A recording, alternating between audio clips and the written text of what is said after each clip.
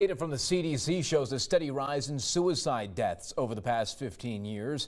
The city of El Paso reporting 100 suicides last year alone, with almost 10% of those being teens. Emergence Health Network here in El Paso says the first symptoms of a behavioral health disorder can start in someone as early as 16 years old, but teens and young adults often don't seek help.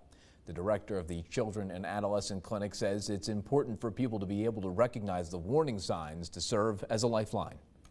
Increased risk-taking behavior, maybe the possibility of using drugs or alcohol, changes in demeanor, changes in appearance. So if they typically get up every morning and they look forward to getting ready for school or going out with friends and getting ready to go out with friends, and they're no longer doing that, those might be some different signs to look out for. There are plenty of resources that can help you and anyone who's struggling.